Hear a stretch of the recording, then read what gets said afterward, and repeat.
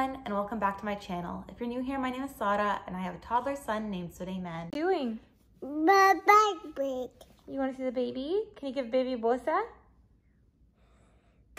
Oh, thank you. I'm expecting baby number 2 in February, and I'm currently 34 weeks pregnant. So today I'm gonna be bringing you guys my 34-week pregnancy update or bump date. I do these weekly on my channel, so if you really like these types of videos, please be sure that you check out that playlist linked somewhere up here. Like this video for more videos and subscribe for more content as well. I love to hear from you guys. If you're also pregnant, let me know in the comments. I would love to see who else is on this journey with me. It's really exciting getting to engage with you guys. And with that, let's get into this video. I like to start off these updates by talking about the baby's development.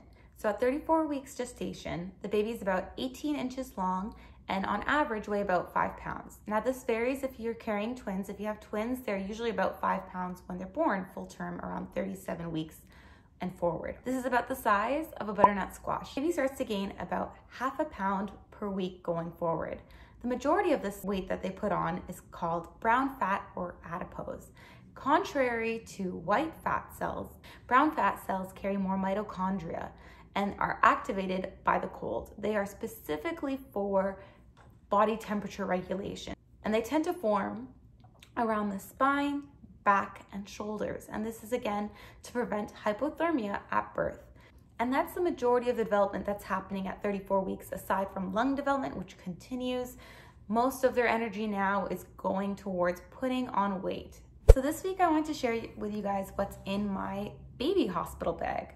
I did share what's in my hospital bag in a previous update, but I didn't get the chance to show you what's in my baby's bag. And this big old guy is my baby's hospital bag.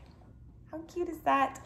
And yes, I went with floral because I'm a female and I like patterns with flowers. So I'm gonna be wearing this. I got this bag actually when I was traveling in Korea. And if you haven't seen that, I have vlogs up with my husband of our travel there. I would have never imagined that when I purchased this, that I would be using it for this purpose. Up here in the first compartment, there's a zipper, and I put the nasal aspirator, and I put one pacifier because he doesn't need more than one in the hospital anyways, if I even give it to him in the hospital. And then this cute pacifier clip for when we leave. And I thought that would be nice to give my little guy, because this time I'm not gonna wait to give the pacifier. Last time I waited, I think, until Suleiman was 3 weeks old, and I don't really see a difference in doing that. It didn't make a difference in terms of whether the baby latched or not. In this main compartment, it opens like so it's just a big open compartment. I brought my own wipes because in Canadian hospitals, they don't typically provide wipes, so you can call your hospital and see what they do provide. They usually have a list of what they do and don't offer. In here, what I have are those Huggies natural wipes, the ones that are 99% water. I love them. I've been using them with my son since the day he was born. I've packed a package of sample diapers. I don't know if I'm gonna end up using Pampers, but they sent me a free sample, so I'll use it. In that same back pocket here, and then I put in this Tupperware container a nipple shield. I know it's really painful in the beginning, and some people have mixed reviews about nipple shields, but I honestly feel if I used it longer with my son, he would have stayed on rather than trying to go from with and without, if that makes sense, especially with a preterm baby. And I don't know if this baby will also be preterm. And then on the same topic of breastfeeding and that sort of thing, I'm bringing the baby wrap. So I showed this in my previous vlog. I purchased a baby wrap. I've washed it. It's in here. It's ready to go. It comes in a cute little pouch. How great is that? But my goal is to keep the baby on me as much as possible to hopefully promote breastfeeding. So I packed a couple outfits for the hospital because newborns tend to have blowouts, first and foremost. And second of all, I don't know how long I'm gonna be in there for.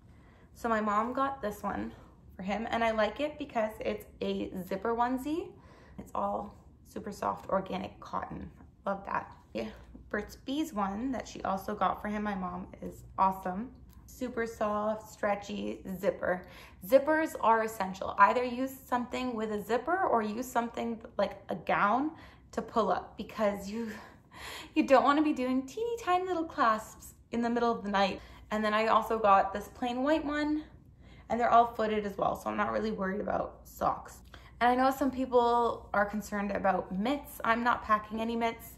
Babies lose them, they tend to fall off anyways, and you can just roll the sleeve over their hands and it does the same thing. So I'm not bringing any baby mitts. I'm also bringing this swaddle. It's got little bears with a matching hat. I thought that was also super adorable. I have one receiving blanket. This I had from last time with Suleiman. And then I have this beautiful swaddle from my best friend from a company called the Over Company. And then I have this blanket just in case. I don't really know if he's gonna need a blanket as well. Last time I did use this leaving the hospital with Suleiman, so it's just more of a memorable thing for me. I might do the same thing with him. For going home, I brought him this going home outfit that my friend purchased for him. So it has this piece first, which is like the underneath onesie part, and then it has these soft bottoms. Oh, and that's why I packed the socks, because this one doesn't have footed at the bottom, so I'm gonna put him in socks. And then it has this jacket type cardigan thing or sweater with teddy bear ears, but I've also paired it with this adorable little hat. How cute is that? So, so cute. And you can see I didn't really pack that much.